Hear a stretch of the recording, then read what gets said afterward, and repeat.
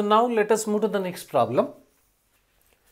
If sin inverse x minus cos inverse x is equal to pi by 6, then find the value of x. See, this problem can be done in two ways. Suppose if you say sin inverse x is equal to a, x is equal to sin a. Next, cos inverse x is equal to b, then x is equal to cos b. Then if you apply sin of this is alpha minus beta is equal to pi by 6. If you apply sin of alpha minus beta, you will get the answer. Otherwise, so we can adopt the other method also. So we have the relationship between sin inverse x and cos inverse x. We know the formula. Sin inverse x plus cos inverse x equals to pi by 2. So that means the given one is the first equation and we have one of the formulae, that is sin inverse x plus cos inverse x is equal to pi by 2. Solving these two, we get the one of the values that we can find out sin inverse x. If you know the sin inverse x, easily you can find out x value. So it had better to follow the second method now. So now in this problem, what is given? The given is sin inverse x minus cos inverse x is equal to pi by 6.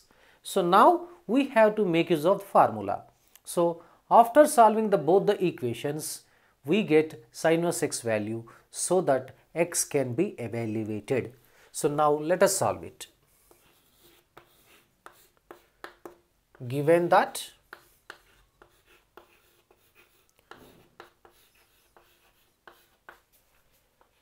sin inverse x minus cos inverse x equals to pi by 6.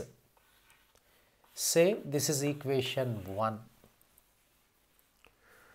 We know that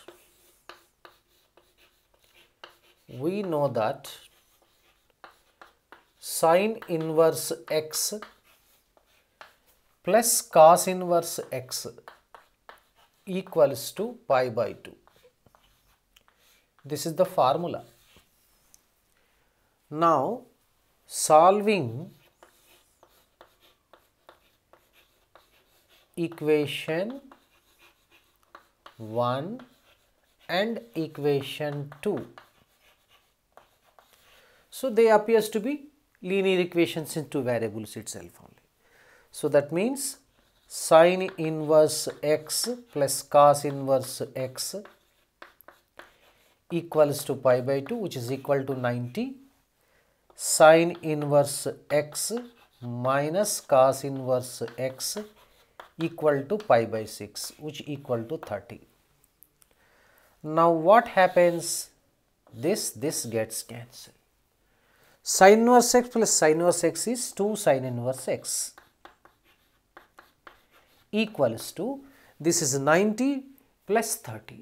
90 plus 30 is how much you will be getting? 120. So 120 we can write like this. See, that is 2 pi by 3. Pi by 3 is 60, 60 into 2, 120. This 2 gets cancelled. We have, otherwise you can write like this. 2 sin inverse x is equal to 2 pi by 3.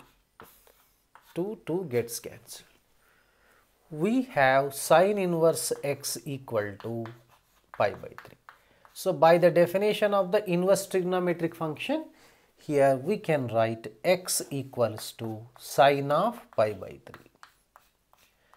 So therefore x is equal to sin 60. Sin 60 is root 3 by 2.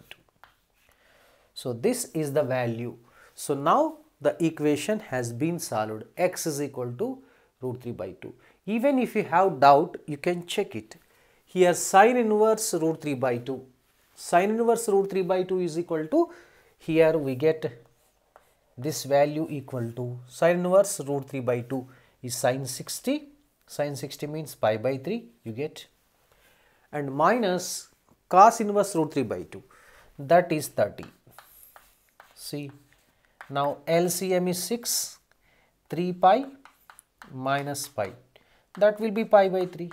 See, pi by 3. So that will be 2 pi, this is 6, 1, wait, see one thing,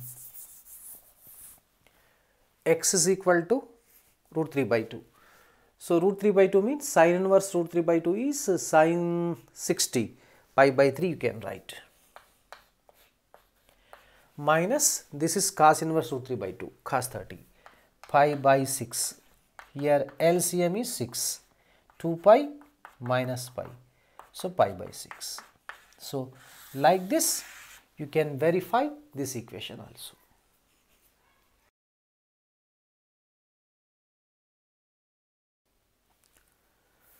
So let us solve one more problem. If tan inverse x plus tan inverse y plus tan inverse z is equal to pi by 2, then prove that xy plus yz plus zx is equal to 1. So that means if you say tan inverse x is equal to a, this will be tan inverse xy is equal to b, tan inverse xz is equal to c. So that means a plus b plus c is equal to pi by 2, that is 90 degrees. So if a plus b plus c is equal to 90 degrees, what about x, what about y and what about z? The x becomes tan a, y becomes tan b, so z becomes tan c. So that means indirectly we need to prove tan a into tan b plus tan b into tan c plus tan c into tan a equals to 1, provided a plus b plus c is equal to 90 degrees. You might be recollecting. Already this problem we have solved in compound angle chapter. So that means it is very easy to solve. So that means as we are needed to prove sigma tan a tan b is equal to 1, or else tan a tan b plus tan b tan c plus tan c tan a is equal to 1. So that method has to be adopted. Before going to that one, we have to convert in terms of tan a, tan b, tan c. So that's why we have to assume the values first. So let us consider. Let tan inverse x equals to a, then tan a is equal to x. So in the similar manner, tan inverse y equals to b, tan b equals to y. Tan inverse z equals to c, then tan c equals to z. Now here take the left hand side. LHS is xy plus yz plus zx. Now what is x actually here? Tan a. So tan a tan b plus tan b tan c plus tan c tan a. It need to be proved as 1. Say this is equation 1 first. And here observe, if this is a, this is b, this is c, we get like this here. A plus b plus c equals to pi by 2. So this is very important, we will get it now. So now here we can write a plus b is equal to 90 minus c. Apply tan function on both sides. Applying tan function on both sides, apply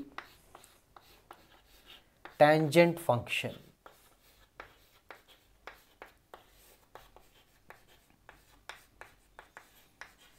On both sides.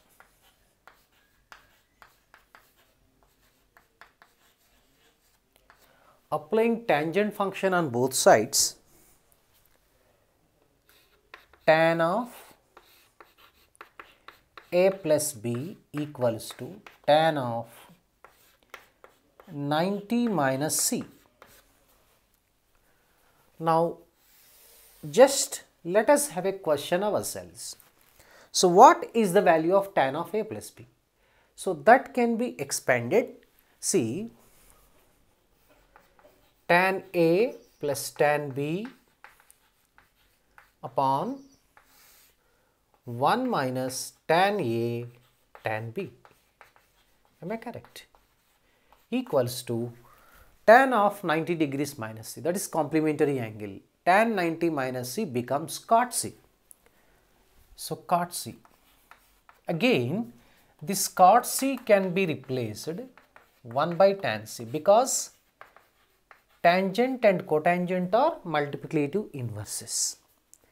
So this we can write tan A plus tan B